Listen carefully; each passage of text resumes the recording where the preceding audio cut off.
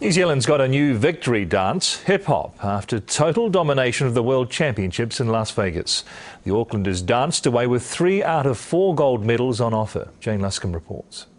Your 2011 World Hip-Hop Dance Champion in the Mega Crew division representing New Zealand, the Royal Family.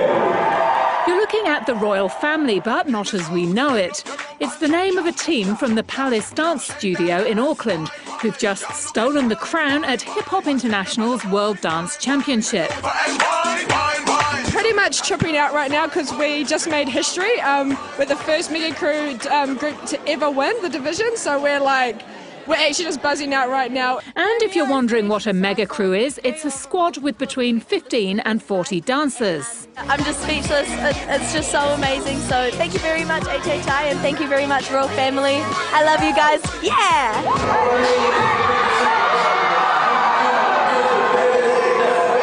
Mega Crew Gold wasn't their only glory. Members of the Royal Family split into groups and, along with some younger dancers, entered 3 other categories, chasing gold against 34 countries.